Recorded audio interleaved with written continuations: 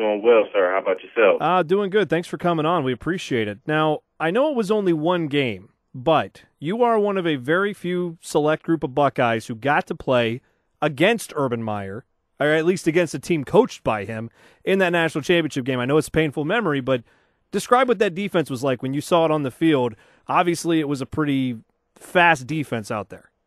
I'll tell you what, that Urban Meyer defense was, man, it was like going up against a tidal wave, man. We just couldn't do anything. You know, a tidal wave and not being able to swim. I mean, if you've ever been in the pool and you can't swim, it's pretty difficult. And that particular day, they had our number. The great thing is I'm extremely excited because that same defensive mindset that Florida Gators team had in 2006, I can already see it in our Buckeye defense and those Silver Bullets this year. So I'm extremely excited and ready and happy that he's fighting on our side. On the phone with Roy Hall, former OSU wide receiver here, joining us on the Buckeye Show. Now, Roy, obviously, as a receiver, you kind of have a different way of looking at a quarterback because he's your bread and butter. I mean, if he doesn't get you the ball the right way, obviously there's going to be a problem. So let's look at it from that aspect. Braxton Miller, what do you think he needs to improve on coming into year two? You know what? I think Braxton, improvements, come every year. They try and talk about he's an athlete. I even heard Coach Meyer say now he's an athlete playing quarterback. Last year he said he was just an athlete taking the snaps. But I think just his growth will come in his leadership. I think that'll come with experience. I just want him to allow the game to come to him. I saw it when Troy was playing quarterback. He tried to tweak certain things and change his game to appease the crowd and deal with what the media was telling him that he needed to do to be a better quarterback. But Troy was a quarterback. Braxton Miller is a quarterback. And, he needs to be a quarterback in his leadership. He'll make plays with his legs, but he has a strong enough arm and an accurate enough arm to get the job done. So he just needs to be confident in what he can do and allow the game to come to him. You mentioned playing with Troy Smith. Braxton Miller is a guy that is going to get those comparisons just because of the fact he can throw the ball, but he also makes him work with his feet. Do you think he can ascend to that Heisman Trophy level that Troy Smith got to when you were playing with him? You know what? I think the thing that Braxton has on his side is the experience of Coach Urban Meyer. By having that spread offense, we saw Tim Tebow win the Heisman under Coach Meyer, so it can be done in that particular offense. I think that if he works as hard as they say he's working, as I know he's working, I think Braxton can get to that level. He's already, one of those bottom-tier Heisman in contention for a Heisman right now, just on some people's list. But I think it just will come with his growth and his experience. We win some of these big games down the stretch, Michigan State and Wisconsin. I think those games are back-to-back. We win those games, and they'll be talking about them. Obviously this year we won't play in a bowl game, but I definitely think that Braxton can ascend to that level. Now, around your neck, Roy Hall, you have a lot of gold pants. Last year the streak was broken, the victory streak against Michigan. How disappointing was that for you? I mean, I know obviously you know what those guys go through, so you appreciate it probably more than the average Buckeye fan, or in a different way than the average Buckeye fan, I'll say. But just on a personal level for you, how disappointing was it to see the streak end last year? You know what? Whenever you lose to that team up north, it's disappointing. They're terrible. They don't deserve to even be in the same stadium as us. It just happens to be that we're, a state right across the border. I wish they would just pack up and move them to the other side of Canada or something. But since we had to play them, it was unfortunate that we lost. It just kind of was one of those seasons. We started off the season in the spring. We lost Coach Tressel. Coach Fickle did a great job throughout the season managing and doing some damage control. We lost, too many games last year, and then obviously we lost that game. So it was extremely disappointing. It was kind of like the cherry on top, it's just one of those seasons. But again, that's why the 2012 season is going to be that much sweeter. They got Michigan ranked ahead of us, and they're supposed to be great.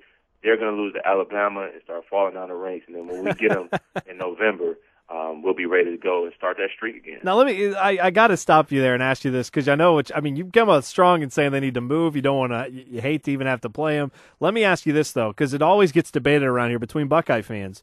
Do you want Michigan to be undefeated and just top of their game and then have them get crushed when they lose to Ohio State? Or do you almost root against them every game? I grew up watching Ohio State sadly lose Michigan games, so I want to see Michigan now lose anytime they're on a football field. Where do you come down on that? Listen to me. If somebody came into your house and stole your new flat screen TV that you were going to use to watch this Ohio State-Michigan game, would you rather them just get in trouble one time, or every time that you saw them, you would just say, hey, man, you owe me some money for a TV every time I see you because you took my TV and I couldn't even watch the Ohio State-Michigan game? You know, you want to see those guys go under all the time. I mean, I'm not rooting for Michigan to go undefeated. I don't need them to go undefeated. All I need them to do is they don't even need to show. I really wish they wouldn't show up. That's what I wish.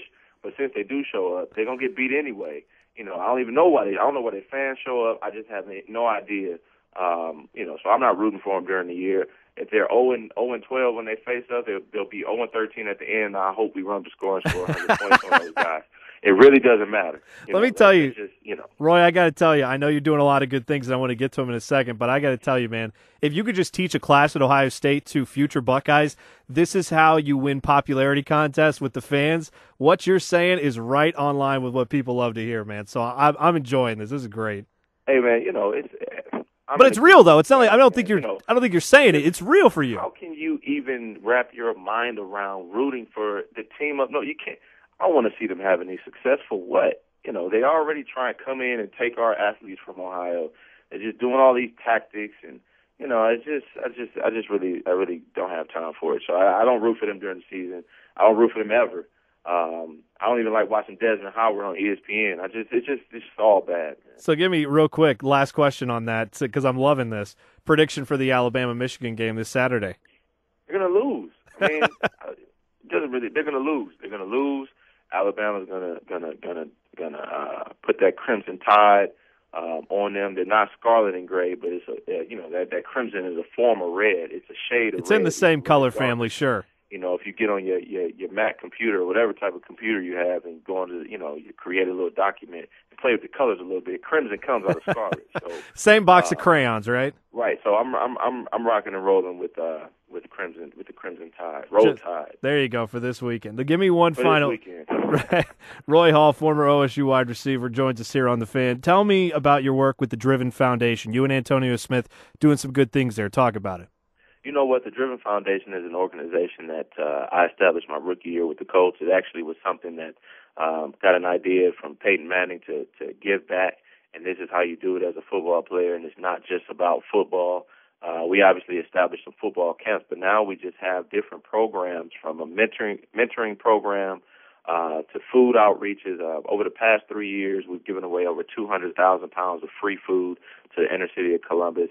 Just this past weekend, we partnered with Columbus Christian Center Church and our pastor, Dr. Forbes, and gave away over 10,000 free school supplies. I'm talking 1,000 book bags full of supplies to the Columbus community.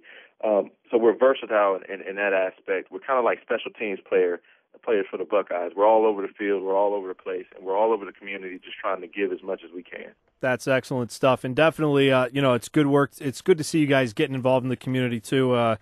Obviously there are a lot of players that have come through here and done that. There are a lot of players that haven't, that have made mistakes. So it's good to see you guys being involved and staying involved in the community. Roy Hall, former Ohio State wide receiver, joining us on the Buckeye Show. Roy, anytime, man. We would love to talk to you. And we'll definitely, when Michigan week comes around, man, we'll have you back on at the very least, and we'll throw out some more Wolverine hatred. How about that? Oh, I would love it. I would love it. Antonio Smith, my partner, he just came out with his new book. It's called Waiting to Fail. And, Michigan is the opposite. They're waiting to succeed against us, because they will not have any success against us ever if I have anything to do with it. Now, I can't play on the field, but Michigan week, call me up.